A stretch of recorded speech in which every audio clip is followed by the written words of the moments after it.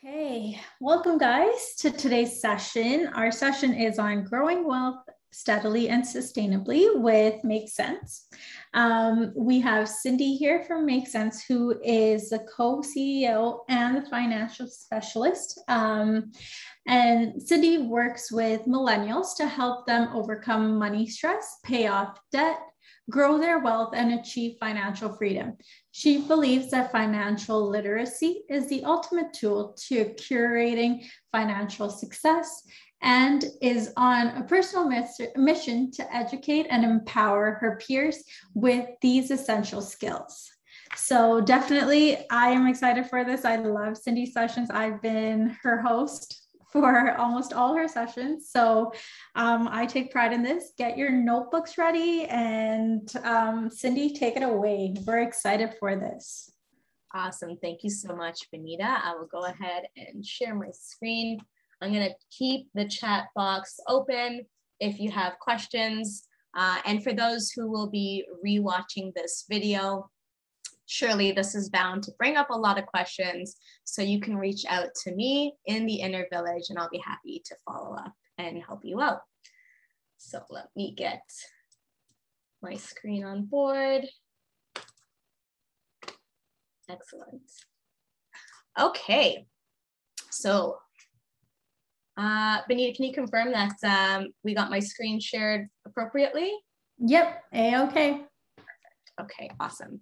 All right, so today we're going to be talking about investing, how to do it, where to do it, and why you should. All right, first and foremost, what does it actually mean to invest? Investing is different than saving. So let's make that very clear. When you are investing, you're putting your money into an account that you hope will allow your money to make more money and ideally increase in value. It's how you get your money now working for you. And so this is meant to be a bit more long-term and for specific big milestones that you tend to be saving for, most notably retirement. Versus saving, you're setting that aside in an account and you may be collecting some interest on it, but the main purpose is not to have that money, grow for you. It's really, you're just adding to it to use in the short term. And so this is, for things like an annual travel fund, your emergency fund, which you might think short term. I mean, I don't know that an emergency might come up anytime soon. Well, that's exactly the point. When it comes to your emergency fund, you don't know if that's going to happen in 5 years or tomorrow. It just happens to come up. Like none of us really expected the pandemic to happen the way it did. And so ideally you had a chunk of change sitting around ready and waiting for you to address an income shortfall. Because when it's invested, when you're investing, that can come with some risks, which we'll touch on as well. So the primary difference, savings is short term. You're putting money aside intentionally to use it in the near future. Investing, the long-term goal there is that you get whatever money you put in and hoping that that is going to grow for you. So why is this important? I mean, the first line says it all. You want to make your money work for you and not always just trying to work so hard for your money. And you're trying to build lasting wealth so that you don't have to work the rest of your life. Realistically, when you think about retirements, and a lot of us have this, arbitrary number of $1 million, wouldn't it be nice to just have $1 million? I think that'll make me comfortable by the time I retire. Well, what does it take to save up $1 million of your own money? Quite a bit. It would take a lot from you, a lot of money set aside to accumulate $1 million in cash. But if you can just set aside maybe like 100K, and then get that to grow into $1 million over time. Well, that's the ideal here. And so that's really why investing is so important, to make those long-term milestones within our reach. Otherwise, we're breaking our backs to come up with the cash needed to do what we want to do. And, for example, think of the millionaires and billionaires out there. Realistically, once you have that kind of wealth, they never have to work a day in their life again. I mean, that's already a lot of money, but when you get to that point, your money is earning so much more money for you that it's almost impossible to use it all up. As a billionaire, you'd have to spend millions and millions of dollars every single year to use up all your money. And even still, I saw a stat the other day that, if Jeff Bezos wanted to use up his massive wealth, he'd have to spend something insane like $150 million a year for like 300 years to use up all of his wealth. So he's at a point where his money is going to forever make money for him, and he's never going to run out. I mean, we can all aspire to be a billionaire like our girl Riri, but we'll take some baby steps in the meantime and talk about some more realistic goals. So let's play this out in a scenario here. We got two friends, Abby and Alana, and they want to retire at 65. So when they first meet and talk about, their ideas of investing, Abby is the more, responsible person. She's like, yeah, I'm going to start today. I really want to get on this because I was told that, if you start early, you're better off. Whereas Alana is like, okay, whatever. I'm in my 20s. I want to have a good time. I'll get around to it. No worries. I'll get around to it eventually. Okay. So Abby starts right away at age 25. And she's contributing $500 a month for 10 years. So she contributes until age 35. At 35, she's going through some major life milestones and she's a little bit short on cash. And so she decides, okay, I've accumulated an amount of money by this point. I'm just going to let it sit and continue to compound from my investment earnings. I'm just going to keep letting it grow for the next 30 years until I'm 65. So that's her strategy. She contributes for 10 years and then lets it grow. Alana, the year Abby starts, Alana finally gets around to it. She's like, okay, I need to start now. I need to start saving. And she contributes the same amount, $500 a month. So that's $6,000 a year, except she never stops contributing. She contributes all the way to age 65 for 30 years. And yet, at age 65, when they're both ready to retire, Abby ends up with a much larger pool of money than Alana. You think about it, Alana saved 3 times as much as Abby. She put in 180K, 60K times 30 years. She put in 180K, whereas Abby only put in 60K. But because Abby started early and then let that just sit there for 30 years and grow, that time spent, 10 years prior at age 25 to 35 was really on her side. And you can see that, this is a real scenario here where I played out with proper financial calculators. So I'm not just inventing these numbers. It may sound depressing and you might be thinking like, oh my God, but I am almost 35 and I haven't started investing. This isn't meant to depress you, but it is meant to illustrate a very important point. And that's that, time really does matter. Time spent invested. And so even if you can start early and you feel like, I might not be able to contribute much, but if I can just really focus and be a bit frugal for the next 5 years or 10 years to focus on building up at least, a solid chunk of change, 50K or 100K, and then let that sit for the next 25, 30 years and let it grow, you might still be off in a left off in a very beneficial position, as opposed to just trying to, haphazardly catch up towards later in your life. It's going to be a lot harder for you to end up in a similar position. So we can see that Abby's portfolio, although she only put 60K in, it grew by $852,000 over the course of that 40 years. 10 years actually spent contributing, 30 years of just sitting there. Whereas Alana was actively contributing for 30 years. She put in 180K and it grew by, over $500,000, which is nothing to scoff at. It's a lot of money, but the differences between them is pretty stark. So the best time to start investing was yesterday. The next best time to start is today. So the sooner you can get started, the better. That's one of the major, one of the first major takeaways I would put out there for you is just get started as much as you can, whatever is available, put that aside now. Okay, so we know that we should invest. Where do you invest the money? Let's talk about the Canadian investment accounts available to us. There are three primary types of accounts. There's non-registered, and then there are the two that we hear all the time, TFSA versus the RRSP. So your non-registered account, this is just your regular everyday account. There's no special tax benefits to it. It's just your standard investment account. Even a regular savings account is technically a non-registered account. But then the CRA also introduced two special tax-efficient accounts to encourage Canadians to invest and save. And that's the tax-free savings account and the registered retirement savings plan.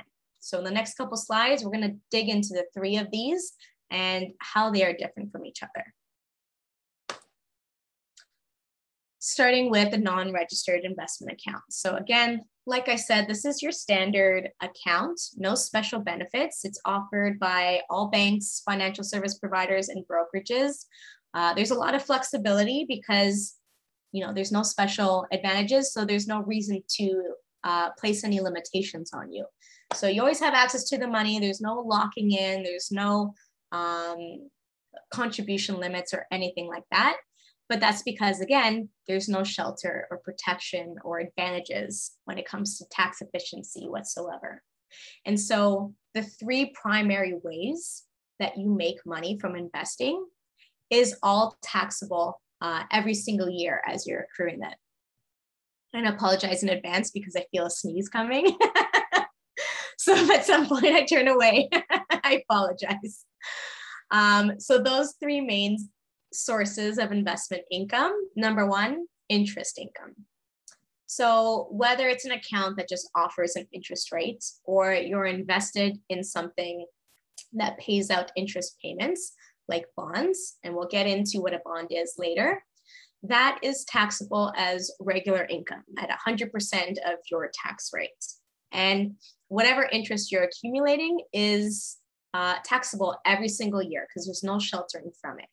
So at the end of the year, you know, some of you may receive something like a T5 tax slip from the government to file on your taxes.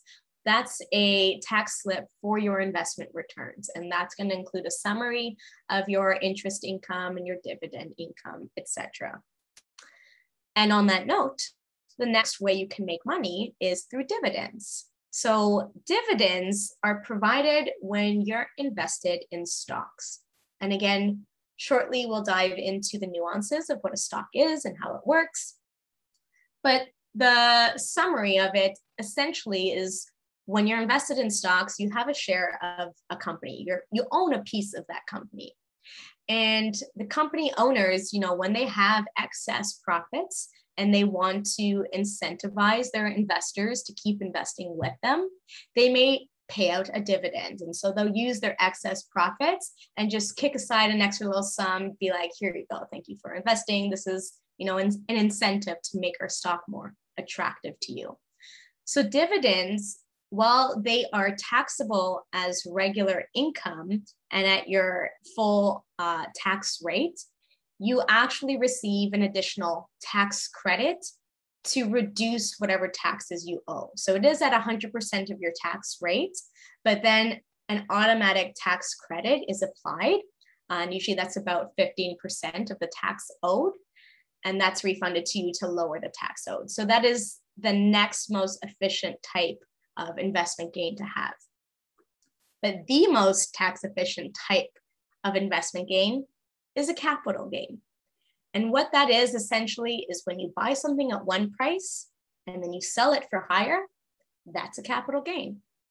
You buy your home for $500,000, you sell it for $600K, you just made $600K, yeah. And then you just made a $100K capital gain. But capital gains are taxed very efficiently at half of your rate. So in that scenario, you know, using your home is actually a bad example because in Canada, when you sell your principal residence, there's actually no taxes whatsoever. So that's a special exception or when you sell your home, you don't have to pay taxes on it if it's your principal residence. But more commonly in terms of, regular investing, how do you get a capital gain? Well, again, this reverts back to something like a stock. If you buy a stock at one price, let's say the share was worth $50, and then you sold it when the share was worth $100, you made a $50 capital gain, but it's taxed at 50%. So the $50 isn't taxable, only $25 is. And that, again, is to incentivize us to invest in companies, to invest in stocks. So again, there are all these types of incentives to encourage us to support businesses and buy shares of businesses, because it is one of the primary ways that companies make money and raise funding is by going public and selling shares. So now let's dive into the TFSA, tax-free savings account. And first and foremost, although it's in the name, the word savings account, this is not a savings account. It shouldn't be used as a savings account. This is an investment account. And the reason why is that the primary benefit of your TFSA is that when your money goes in, there's no upfront benefits. So you don't get any sort of tax deduction or anything for putting money into it upfront. But once it's in the account, 100% of that growth is completely tax-free. So now we're saying that in the TFSA, it literally doesn't matter if you're earning interest or dividends or capital gains. It doesn't matter because none of it is taxable. It is the ideal place to start your investing journey. And you really want to be able to max out this account first and foremost, likely before prioritizing your RSP. There are, of course, nuances and reasons why you might choose an RSP over a TFSA, which we'll get into as well. But for the most part, the TFSA is the account you want to prioritize for the bulk of your investments. So really, you're using this account to save for anything, really, whether it's, a bit short-term, medium-term, or long-term, whatever it may be, this is a great account to invest. And the primary reason to put it in there is that you don't want to pay taxes on any growth. And it's very flexible. When you need to access the money, there's no withholding taxes that you have to deal with, no lock-ins. You're able to access it right away. So we can see in this image here how it works. Let's say you have $100K a year income. And I see a question here from Kalisha, so I'll answer that shortly. You have $100K a year income and you put in $10K. Okay, well, you put in $10K, but there's no upfront benefit. So that year, you're still taxed on $100K of income. But the money you put in there, that $10K, that eventually grows to $50K 5 years later, or whatever it may be. And so now you're pulling out that full $50K because you need the money for whatever it is. There are absolutely no taxable consequences when you pull that money out. That means that $40,000 of growth, that is completely tax-free. The CRA does not even need to know about it. So you don't receive one of those T5 slips that I mentioned earlier because there's no tax reporting to be done. It is completely tax-free. So let's look at the question here. With the benefits of the TFSA, does it make more sense to use it as a retirement fund instead of the RSP? That's an excellent question. It can definitely also be used as a retirement fund. If you find yourself in a position where you're not really in need of reducing your taxable income via the RSP contributions up front, then yeah, use it to save for your retirement. And then know that you can draw on this money easily for other purposes, whether it's go back to school, or I want to use it for a down payment, or I just had a kid and I have to buy all this stuff, or I want to save for my kid's education, or I want to buy a car, I want to go on a trip. Literally doesn't matter. You can continue to invest in this TFSA indefinitely. There are no time limits on it. There are for the RSP. There is a maximum age that you can contribute into the RSP, which we'll get into. So I hope that answers your question, but yes, use it for retirement. Yes, use it for the trip. Yes, use it for whatever else, but make sure it's invested. Because again, back to my original point, number one here, it's so attractive that all of these investment gains are completely tax-free. So what if it's not invested and you're using your TFSA just as a regular savings account and you just got cash sitting in there, which I see often. Many of my clients, when I start with them, they tell me about all this money that they put in the TFSA. And then I ask them, great, what is it invested in? They're like, oh, it's invested in a TFSA. I'm like, right. But what is it invested in within your TFSA? Like, oh, I don't know, nothing, I guess. So let's be clear. The TFSA is an account type. It is the bucket within which you dump your investments. The TFSA itself is not an investment. That's like saying, oh, I'm invested in various checking accounts. You're not invested in a checking account. Sure, a checking account can pay you some peanuts in interest, but you're not invested in a checking account.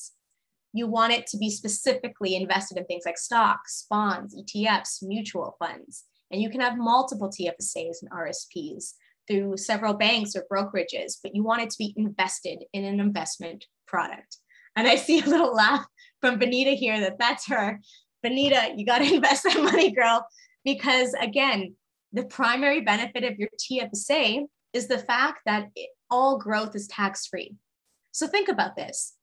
If you're paying tax on your 100K a year income and you're putting 10K into your TFSA and then it's not invested, well, what's it being sheltered from? Because once you've paid your income taxes on that money, the fact that it's sitting in there, nothing more would trigger a taxable consequence unless that money grew further. So if this was in a non-registered account, if that 10K grew anymore, well, that's a taxable consequence that we have to deal with. And we like our registered accounts, TFSAs and RSPs, because they provide ways of sheltering that growth. And so if it's not growing, there's nothing to be taxed anyway.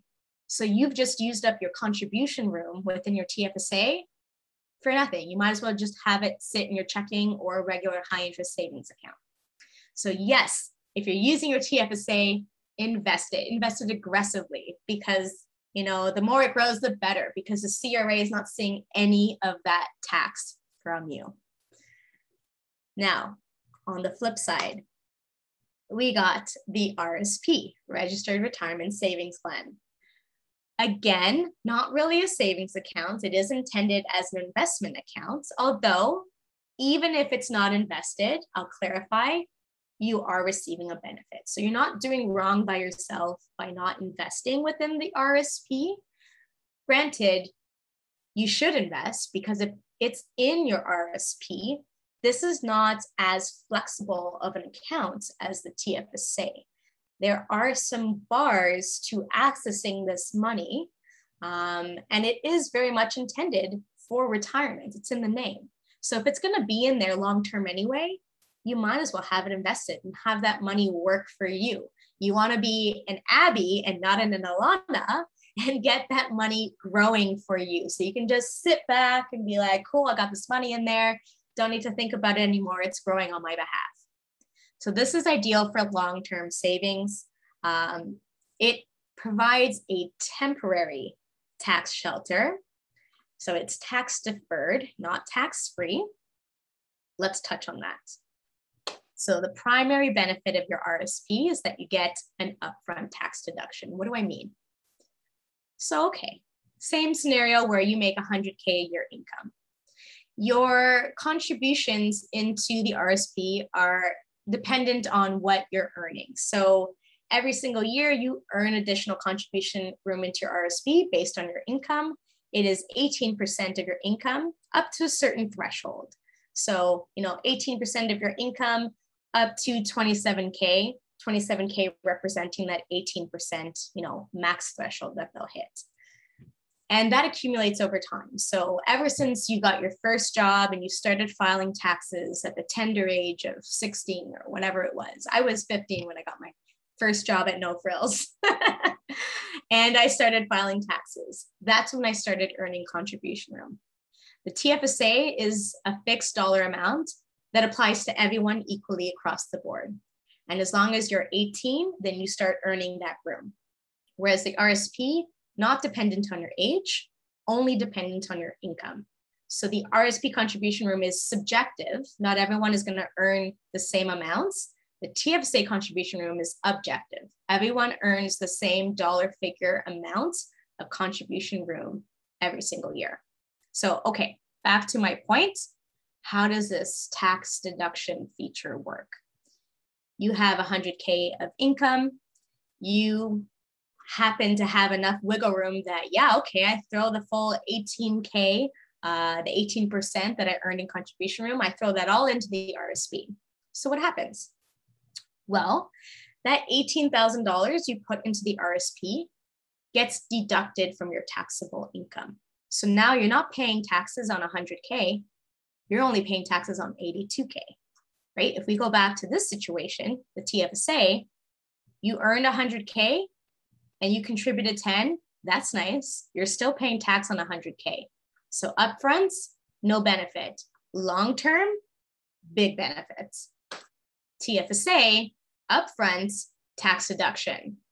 But eventually, so let's say it grows to 60K, this 18,000 grows to 60K. This is tax deferred, meaning that eventually when you take it out at retirement, all of it is taxable, every single dollar of it. So it's like saying the CRA is giving you a tax discount today, but they're like, okay, but we want our money tomorrow down the line. And the TFSA is being like, no upfront discount for you, but okay, fine. When you want the money, we'll waive the taxes. So it pretty much works in the opposite way. But there's a lot more going on with the RSP, which I want to dive into.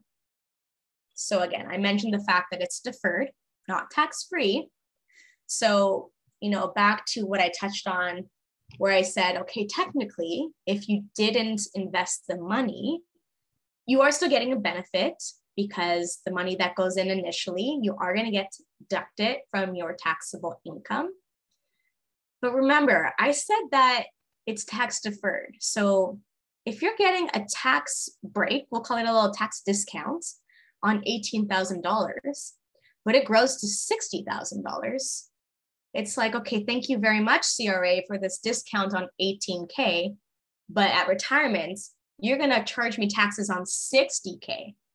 Granted, no one's going to deplete their entire RSP all at once. It's slowly going to make withdrawals over time. But overall, typically when it's invested and the money is growing, you're going to end up paying taxes on more money overall than you got a discount on when you put it in. So technically, you get your discount putting the money into your RSP and you don't invest it, well, then you're paying taxes on that same amount you got the discount on later in life. I'm using discount here loosely. It's called a tax deduction, not a discount, just for the sake of analogy here.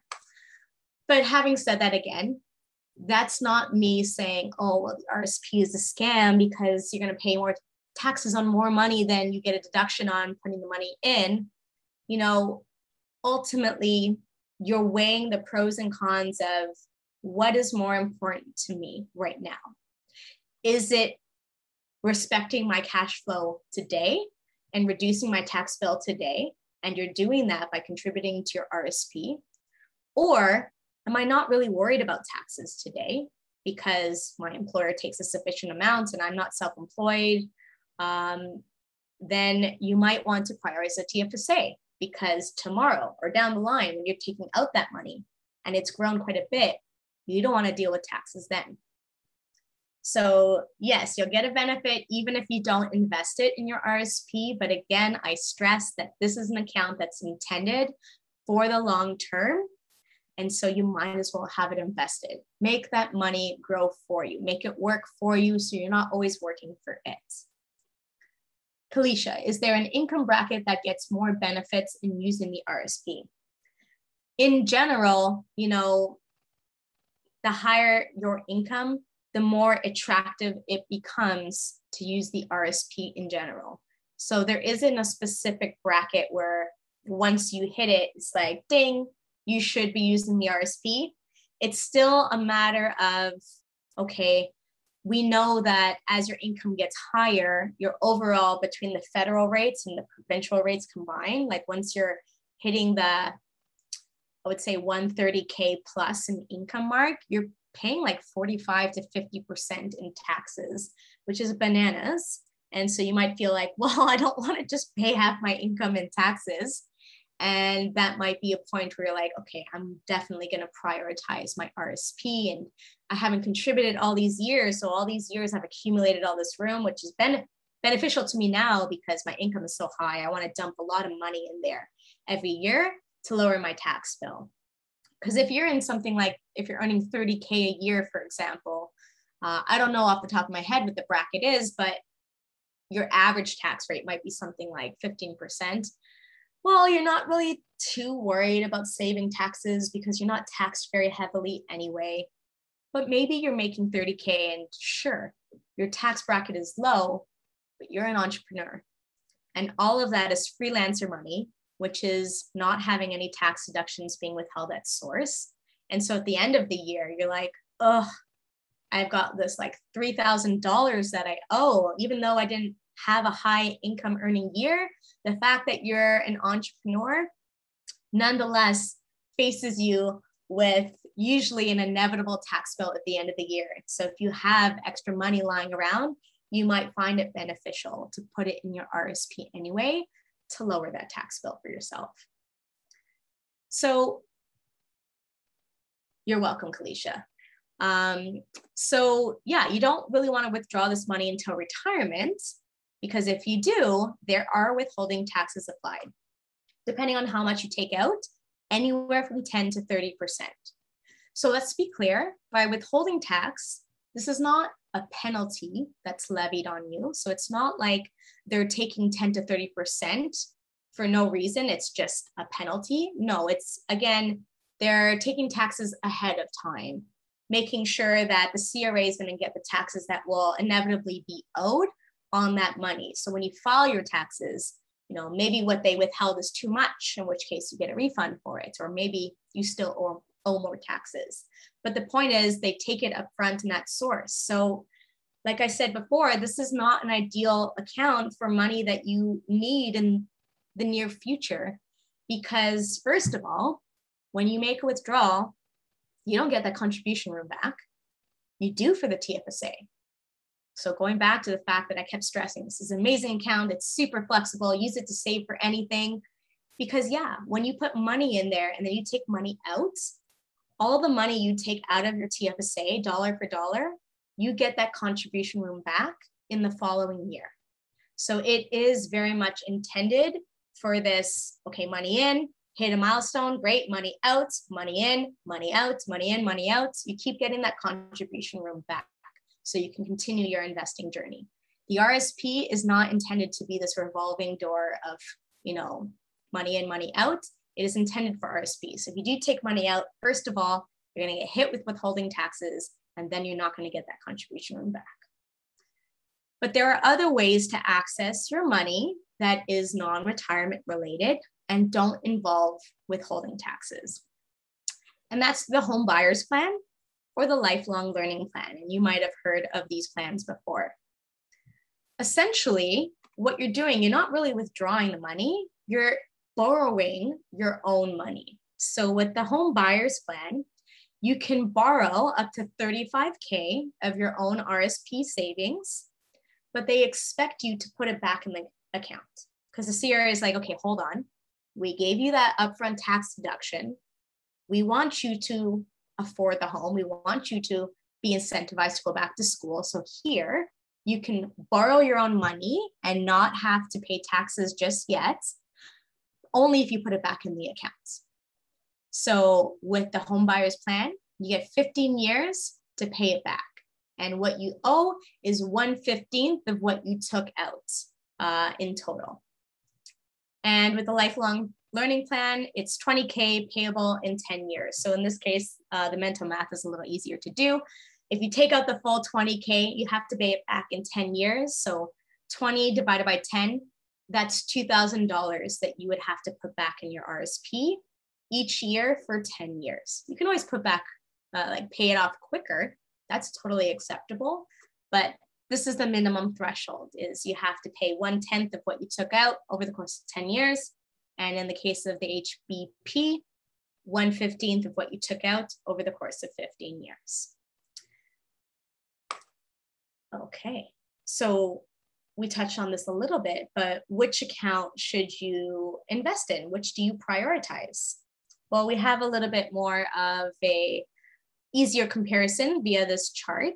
So let's compare the two, the TFSA versus the RSP. How do we earn contribution room?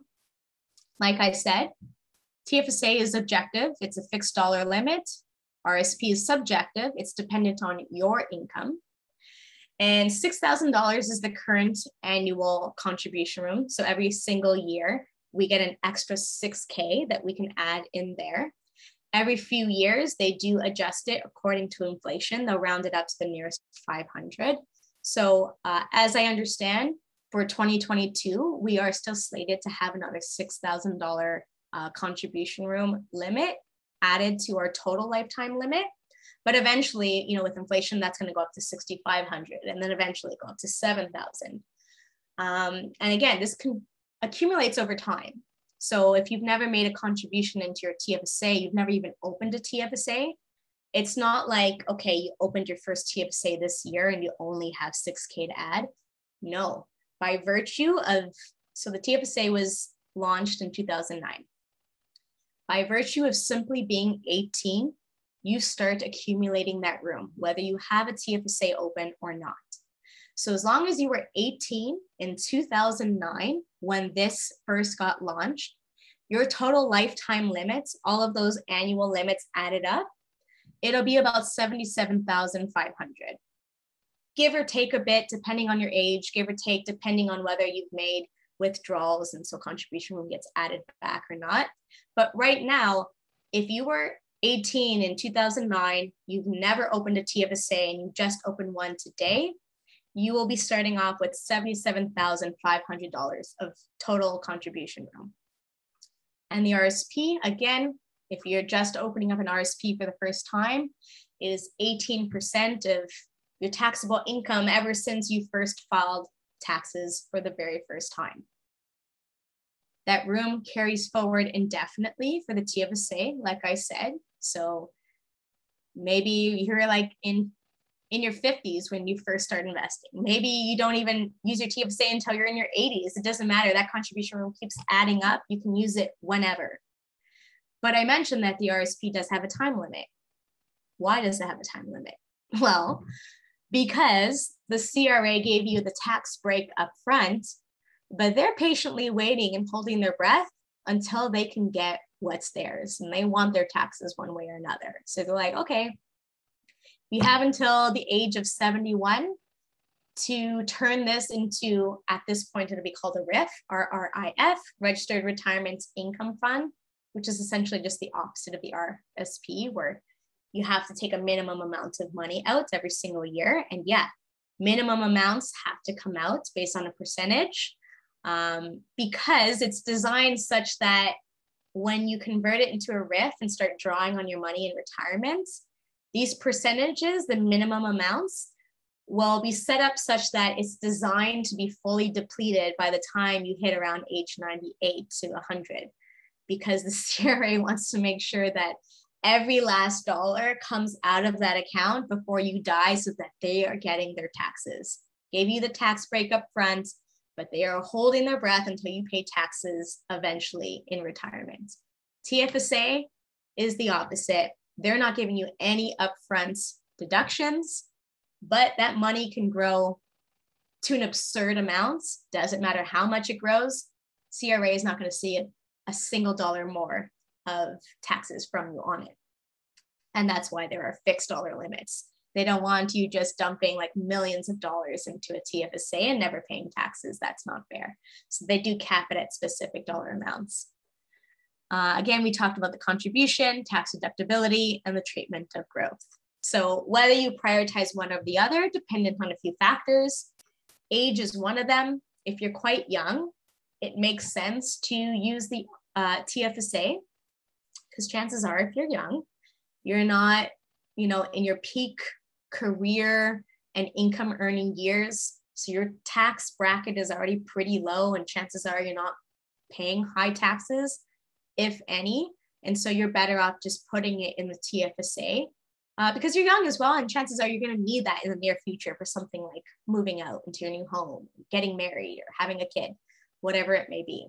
So the younger you are, the more sense it makes to use the TFSA first, dependent on your income. So again, Kalisha touched on that with her question. Is there a certain bracket where it makes sense? Well, in general, the higher your income, the more attention you're going to be paying to how much taxes you're handing over to the CRA. So the higher your income, the more you're being taxed, the more it might start to make sense to, okay, maybe a portion of this I want to put into my RSP so I can lower my tax bill this year. Also dependent on the purpose. And to that, I'll say, essentially, if it's not retirement related, put it in your TFSA. Nothing else should be going into your RSP unless it's retirement related.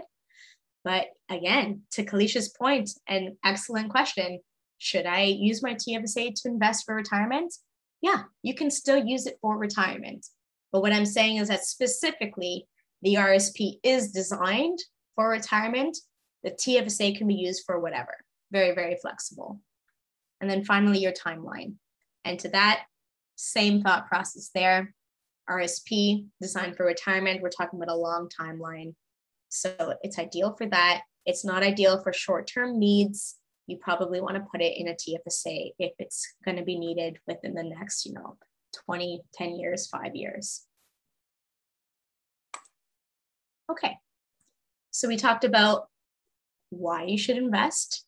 We talked about investment accounts. And so my second takeaway, primary takeaway from that is TFSA all the way, ladies. Prioritize your TFSA for the most part, whatever your situation is. Of course, the nuances do matter and your specific situation does matter. Again, I said if you're young, use the TFSA, but if you're a young entrepreneur who owes taxes, then maybe you do want to use your RSP. So the nuances do matter, but for the most part, my takeaway here is that you'll probably be better off to prioritize maxing out your TFSA first, then your RSP, and then non-registered accounts are always the final thing you want to put money in because there's just no sheltering it.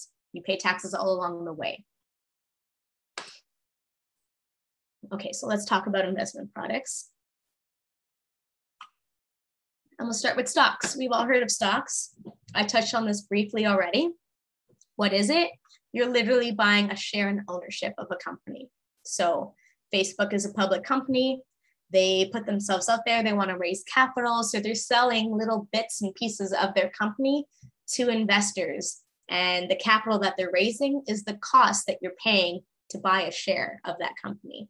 So as the value of the company increases, the stock price increases. So now if you want to buy a piece of that company, the buy-in is much larger. And so these companies can continue to raise capital for themselves as they're doing well and growing because their stock price is going to go up and people keep buying in. But there are a lot of factors that affect the price of the stock. Company news and performance. Things like, let's think back to the Facebook scandals with Mark Zuckerberg around the security and breaches of security that took place. For a while, Facebook stocks plummeted in value because bad news leads people to freak out. And so they were selling their shares and that was pushing the price down. It's supply and demand. There was less demand because people wanted to get rid of it. And so the price was going down. And on that note, bad news leads to bad emotions and how we feel about that stock. So, even just investor sentiments affects, and that's, the third aspect here. Investor sentiment affects the price of a stock. If people are not feeling very good about Amazon stock because of all this news of Jeff Bezos spending his billions to go into space, like, great, you could save the world or fly your own personal rocket into space. That upset a lot of people. People don't really like to see him using his wealth that way. And I know a lot of individuals started to boycott Amazon, and they just didn't want to support him anymore, and they stopped buying it, and people are not feeling good about the company and they start to sell things. Well, that can also drive down the price of the share when people are just overall not feeling very great about your company, or they love it. The news is good. They're feeling really great about what you're doing. And so that is creating demand, and that's pushing up price further. So that's pretty wild to think that the value of your company can be affected literally by whether or not people like you or not. And that's why stock investing is one of the most risky things you can do. Of all the different products that we're going to discuss, it's at the very top of, what is quite risky, because there's so many factors that can affect the price, including things that have nothing to do with, the fundamentals of the company. The financial fundamentals of Amazon, for example, could be great on paper. And it's like, yeah, this company looks like it's doing really well, lots of profits. But if the people don't feel good about your company and don't like it, it doesn't matter that your fundamentals are good. The price will drive down if they don't like it. So that's something that you need to consider when stock investing. A lot of different factors can affect the price. And then there's bonds. Bonds are something that most people are like, I don't know what this is. I don't know what it means. I know that, retirees have it in their investment portfolio. What is it? Well, when you buy a bond, essentially you become a lender. So governments and companies issue bonds, again, to raise capital for themselves. And what happens is if you're buying a $10,000 bond, for example, you are essentially lending $10,000 to that government or company. And in return, you're receiving interest payments.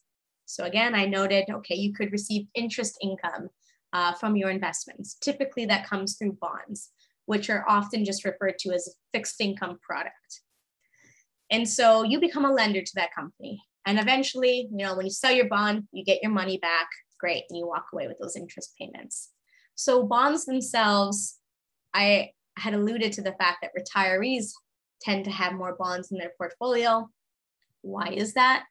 Because unlike a stock, there aren't a lot of factors that will manipulate the value of the bond. The only factor that might manipulate the value of a bond are the prevailing interest rates. So, the Bank of Canada interest rate, if you're buying a bond, the interest payments that you receive, let's say, when you first bought it, it was negotiated, okay, this is a 6% interest rate bond. Great. And then all of a sudden, the overall interest rates in Canada go down to something like 4%. Well, now your bond is very attractive because it's paying a 6% interest rate. So when you go to sell it, you'll likely sell it for higher than what you bought the bond for, because this is now a more attractive bond because its interest rate is higher than the prevailing rates. So the only thing that affects the value of a bond are overall interest rates. And there's an inverse relationship. As the overall interest rates go up, like economic interest rates go up, the value of your bond goes down, because now the value of interest rates overall are higher than what you bought the bond for, the interest rates of that bond. But if the overall interest rates are going down, then the value of your bond increases because it's paying out a higher interest rate than prevailing interest rates. So 2 ways you make money off of this: just collecting those interest payments, buy and hold, collect the interest, or you're buying it, interest rates in the economy change, and then you sell it for a profit. Okay, and now we get to ETFs, which are called exchange traded funds, and mutual funds. The word fund got cut off there, but you know what I mean by that. And essentially what these are a pre-made collection of stocks and bonds neatly grouped up into one single product for you. And so by bundling all of these different stocks and bonds together into one little package, it's already a less risky option, because think about it. Actually, I'll go to my next slide to illustrate a little better. ETFs and mutual funds are essentially like little gift baskets holding a bunch of different stocks and bonds within it. And now I'll say for the record that, although there are only 6 items listed within this, most ETFs or mutual funds have anywhere from like 50 to 100 different products inside of it. So there are ETFs and mutual funds that could be just all stocks. They could be just all bonds. They could be a mixture of both with various allocations. But think about it like this. Let's say you want to get into stocks, but you're not a stock picker and you're worried about making the wrong choice because, like we said, stocks are very finicky. A lot of different factors could affect the value. Because if you buy one single stock in like Amazon, for example, you're placing a bet on the success of that one company. And if that one company does poorly and you made a bad call, it sucks. What can you do about it? But let's say you want to get into stocks, and instead of buying Amazon, you buy yourself, a tech ETF or a tech mutual fund, which has Amazon, which has Facebook, which has Netflix, which has, whatever, many different companies within it. Let's say 50 different companies within it. Well, now, if that one company, Amazon, does poorly, you're not very worried because guess what? There's 49 other companies within that one ETF or mutual fund, which are going to prop up and support, the value of that ETF or mutual fund for you. So if one company does poorly, it's not to say that you're going to face a huge loss because you're already so diversified within that one product that it evens things out to be a smoother ride for you. Okay. Diversification is very, very key. And it's one of the best ways to minimize your risk is by not exposing yourself to just one thing. Again, just one stock. You're really hinging the success of your portfolio on the success of that one company. But even if you only have one ETF or one mutual fund, within that are many, many different companies. And so you've already done yourself a service by being diversified in that way. So if you're new to investing or you're nervous about investing, I would choose either one of these products, ETFs being the more approachable of the two. But what are the differences between these two? Well, let's start with stocks at the top. Like I said, it requires a lot of research because you're placing a gamble on the success of that one company. It is the highest risk of these 4 things that we discussed because there are so many things that can affect the value of it, and it could drop drastically one day because people decide they just don't like it. Some bad news comes out, there's a scandal, whatever it may be. So it's not suitable for a novice investor. If you're just getting started out, do not go stock picking. Bonds, very, very low risk. I would have preferred this to be sort of laid out from highest risk to lowest risk, but that's my bad. I should have designed this a little differently. I would say of these 4 things, bonds should actually be at the bottom as one of the lowest risk options because, again, you don't really have much that's affecting the value of your bond. But granted, it'll likely not grow a lot in value. The benefit there is those steady interest payments that you'll receive. So retirees like that because they can just live off of those interest payments, maintain a certain value of their portfolio and never really have to draw from the actual capital they put in and just receive those interest payments. So very low risk. And then next, I would say, is mutual funds, ETFs being less risky than mutual funds, bonds being the least risky. And the reason ETFs are less risky than mutual funds are because they're more passive. So that's the primary difference between ETFs and mutual funds. And what I mean by that is that with an ETF, what it does is essentially mimic certain indices. You know what an index is? We've heard of the NASDAQ, for example, the S&P 500. An index is a collection of different companies on a stock market that represent a certain something. So S&P 500 represent the 500 biggest companies within America. And so ETFs tend to mimic various indices, whether it's like there's a tech index that follows all tech funds, a healthcare index, whatever it may be. And so essentially, when you buy an ETF, you're buying a piece of the stock market itself and mimicking it, and you're sitting back and being like, cool, I wanted to get into the stock market. I'm literally going to buy the stock market and then sit back. There's no active buying and selling occurring within an ETF, not like a mutual fund. So a mutual fund is a strategic collection of companies and bonds that isn't just passively trying to mimic something, an index that already exists. There is a whole team of people behind a mutual fund, the fund manager and his team of analysts that are making very researched and educated decisions about what are the best companies to buy. When should we buy them? When should we sell them? So it is actively managed. So they are constantly buying and selling companies within this mutual fund because they're not trying to mimic the market.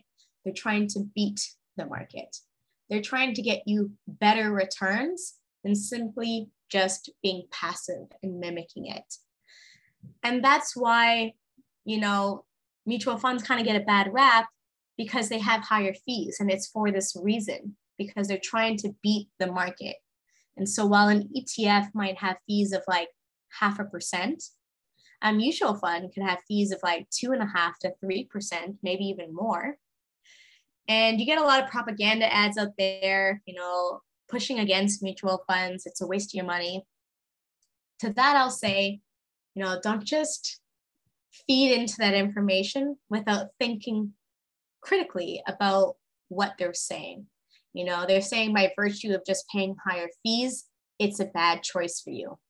But remember, the point of the mutual fund is to get you better returns than just being passive and mimicking the market. So for example, you can buy an ETF and it's got a 0.5% fee and, it earns 6%.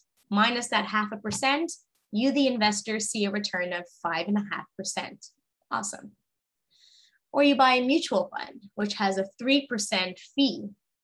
But let's say, they're trying to beat the market and they beat it, they get a 10% return minus their 3% fee. You're left with a 7% net return, which is higher than your passive 5.5 net return on the ETFs. So yeah, fees matter, but what matters most to you, the investor, is the net investment return. And when you're looking at financial reports that indicate what the historical returns are, they are always net returns. They show it net of the fees.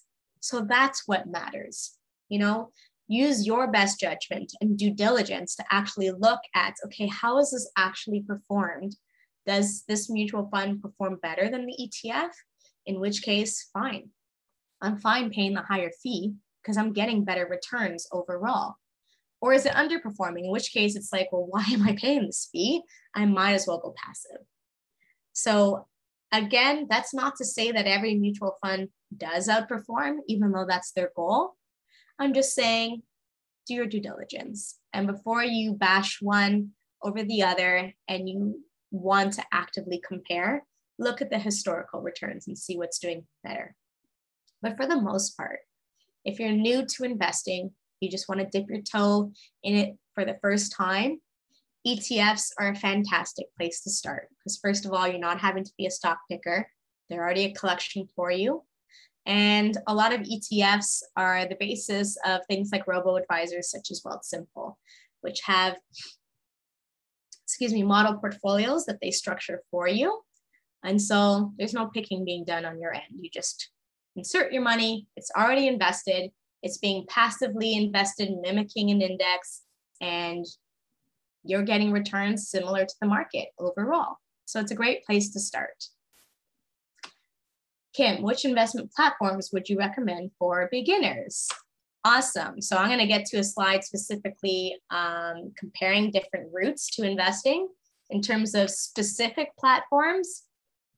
Truthfully, Kim, I haven't done too much research when comparing things like, okay, Wealthsimple versus Quest Trade or versus RBC investees or whatever it may be. But it is my personal experience and common testimonial received from those around me that Wealthsimple makes it very, very easy and straightforward, and that they have constructed model portfolios that do very, very well with RBC investees, pretty much neck and neck. It used to trail. I am now starting to I'm starting to hear that their model portfolios are outperforming the Wealthsimple model portfolios a bit. So those are my two best bets: Wealthsimple, RBC investees. But Wealthsimple is just, it's very, very straightforward. They have 3 different platforms within their brokerage. That's the Wealthsimple Invest. Those are passive model ETF portfolios. There's a Wealthsimple Trade. That's now an opportunity for you to actually choose and pick individual stocks or individual ETFs or individual mutual funds. So you're actually yourself actively buying and selling. And they also have Wealthsimple Crypto. So you can have access to cryptocurrencies. You won't physically own the currency itself, but you're owning an investment that is based on the value of these currencies. So if you've ever wondered about crypto, should I buy Bitcoin or not? Well, that's a whole other ballgame. I don't want to dive into crypto today, but all that to say is that Wealthsimple is pretty comprehensive approach to any sort of investing that you want to get into. And their Wealthsimple Invest platform is the most simple and intuitive way to get started with investing. So on this slide here, back to my point earlier with my clients who are like, oh yeah, no, I'm invested in TFSAs. And I'm like, okay, cool. What are you invested in within the TFSA? And they're like, no, I'm invested in a TFSA, thinking that a TFSA is an investment. Let's remind ourselves that these are the products you can buy: mutual funds, ETFs, stocks, bonds, etc. And they go inside the TFSA. They go inside the RSP or inside the non-registered account. So TFSAs, RSPs, non-reg, those are types of accounts. There's no limit to how many RSPs or TFSAs you can open. Again, they're just the bucket that you put your investments within. They themselves are not an investment.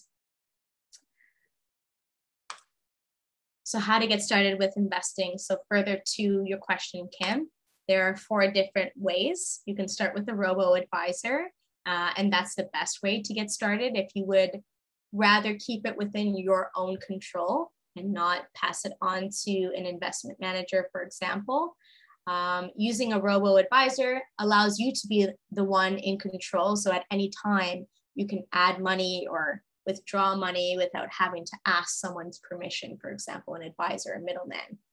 So there is an algorithm which builds a portfolio suited to your risk tolerance. So when you sign up for Wealthsimple, for example, you know what? I've mentioned Wealthsimple so many times. Gosh, I should be an affiliate, but I am not sponsored. So don't take this as me pushing Wealthsimple. I keep mentioning it simply due to experience. My own personal experience and that of my clients. It's just been very, very approachable. So when you sign up for Wealthsimple, for example, they ask you a set of questions about your behaviors and thresholds for tolerating certain risk limits. So they'll give you some scenarios and give you a set of answers, like how would you react in a situation like this?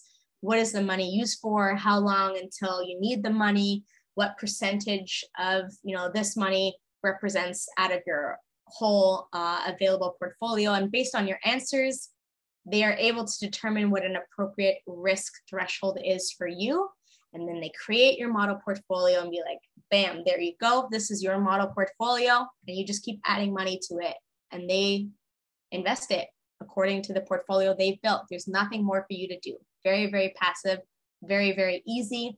And the best part, like I said, because they suss out your risk tolerance ahead of time, you don't have to worry about that either. Like, are they putting me in some risky companies, or is this appropriate? That's what the questionnaire is for. So the algorithm helps determine. Okay, and so I have those companies I mentioned: Wealthsimple, RBC Investees, BMO Smartfolio is another one. There's a lot up there. Typically with robo-advisors, it's usually ETFs only. Each company has their own minimum, but usually there's a $0 threshold. For example, Wealthsimple, there is no minimum. Something like Questrade, for example, requires a $1,000 minimum. So again, very, very, very approachable. Next, we have the banks. It's another option, and you can get ETFs or mutual funds. Typically, they'll try to push mutual funds. But the thing with investing with your own bank, although they may offer a range of different products, different stocks or ETFs or mutual funds, it's typically limited to their own products that they have structured. And so they may have, example, if you're with CIBC or Scotia, for example, they may have their own Scotia mutual funds that they've created for themselves, but that's what they offer, and that's that. So there might be a better mutual fund out there. They can't help you. They're just limited, so they're a bit biased. They can only sell you their own products, whereas a robo-advisor has everything available. So it's easy if you like the tailored advice and you want the support of a professional, then this is a good route to go, because it's very easy to find an advisor within your own bank. You just call them and say, like, I'd like to work with an advisor, and then they'll match you up to someone. But again, let's be mindful of the fact that at the bank, they are incentivized by quotas. And so that means they may not always have your best interest in mind and may select products that will be better off for their own production reports. So bear that in mind. It is an unfortunate truth to working with a bank advisor versus an independent advisor, which is not captive to any one bank. These are advisors that work at their own brokerage firms. The thing is, finding a good independent advisor can be challenging because you can't just walk into a bank and be like, cool, I want to work with an advisor. You usually have to suss that out for yourself, whether you're searching across LinkedIn or through a referral from someone you already know, or you can even reach out to some common larger brokerages that have independent advisors, such as CI Financial, Freedom 55, etc. They have a variety of independent advisors. You can reach out to them and have yourself matched up to someone.